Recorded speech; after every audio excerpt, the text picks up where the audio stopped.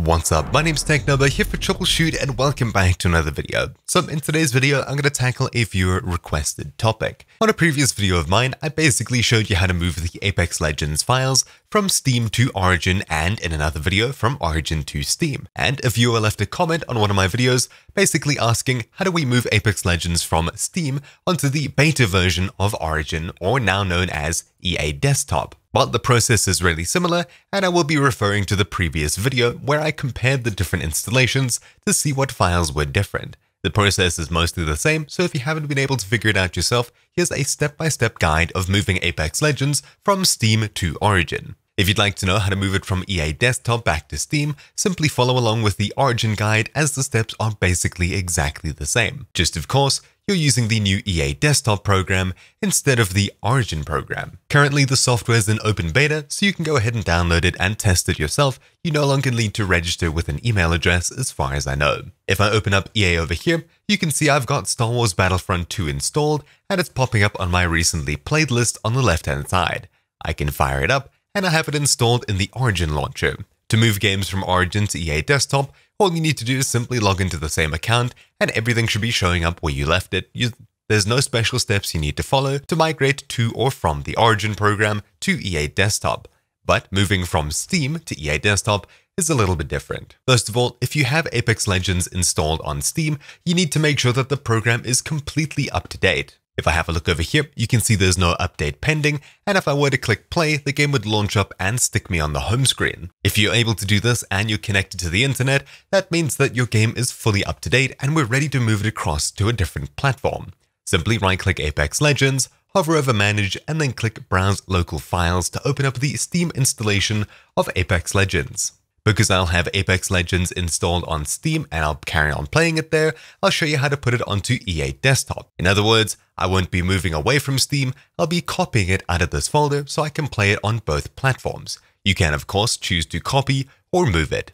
I'll go up a folder to select Apex Legends, and I'll simply copy it to a drive or another folder where I'd like to install it on EA Desktop. You can of course leave it on the same drive, just move it out of the Steam folder to make things a bit simpler for you. Basically, what you want to do is either copy or move this Apex Legends folder out of your Steam folder and into a new folder where we'll be installing it on EA Desktop. I'll be creating a new folder on my E drive under games called EA Desktop, but of course it doesn't matter where you put it. Whether you choose to copy it so you can play it on both platforms, or move it so you can play it on only EA Desktop, that's up to you.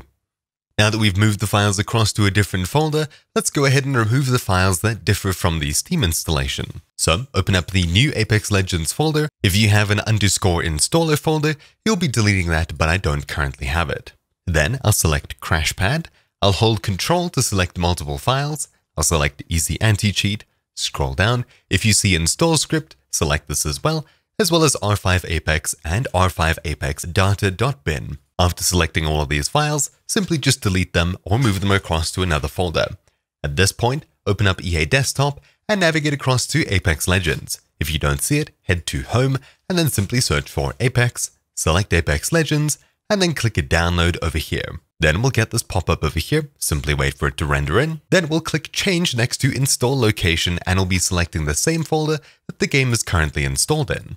So for me, it's on my E drive, then Games, then EA Desktop. Now all that you have to do is click Select Folder. Don't select the Apex Legends folder first. If you do, go back and then reopen the EA Desktop folder or whatever folder you put the Apex Legends files into. I'll click Select Folder, and now as you can see, E Games, EA Desktop, Apex. From here, all you have to do is select a language and then click Next at the very bottom. I'll click Download and the download will begin. I'll skip a survey, and you can see the download is currently calculating, and now it's starting to download. All you have to do now is click the Options button in the top left, followed by Exit. Now, if we head back a folder, you'll see an Apex folder and an Apex Legends folder. The Apex Legends folder over here is the same one that we had on Steam, and the Apex folder over here is currently downloading. All you have to do is simply delete the new Apex folder, and you're left with your Apex Legends Steam folder. Select it, and then rename it to just be Apex as such. Now you can reopen EA Desktop, and eventually you should see that the download is paused or currently starting. There we go, downloading. It can take a bit to get further than this point, but currently it'll be going through the files on your disk and seeing what matches, what's already downloaded, etc, etc. You'll probably end up with a very small download at the very end, but it won't be as big as re-downloading the entire game. If it seems to be stuck just here, don't worry, you can open up your task manager with Ctrl Shift and Escape, head across to the Performance tab, and you should see that your drive that you have the game on is reading many files. It's currently reading at 200 megabytes per second on my current drive, and to go through 60 gigabytes, you can see that it should take about 5 minutes to verify all of the files. So all you have to do is simply wait for this to finish, a very small download will start, and then eventually you'll be able to play the game. And there we go, you can see there's about a 100 meg download that's currently completing, and it's done. Finalizing, we should be able to launch the game in just a moment. So I'll simply click play, and you'll see the game launch up in just a moment. Everything should work exactly the same as the Origin version, and of course the Steam version. I've now successfully moved it from Steam to EA Desktop, and of course if you're moving it from Origin to EA Desktop, you don't have to do anything, you simply just have to search for the game and the play button should immediately be there. And there we go, as you can see the game is working exactly as expected, and everything should be perfectly fine. If you want, you can verify the files, though that's exactly what's just happened. But anyways, that's about it for this video. Thank you for watching, my name's been Technobo here for TroubleChute, and I'll see you all next time. Ciao!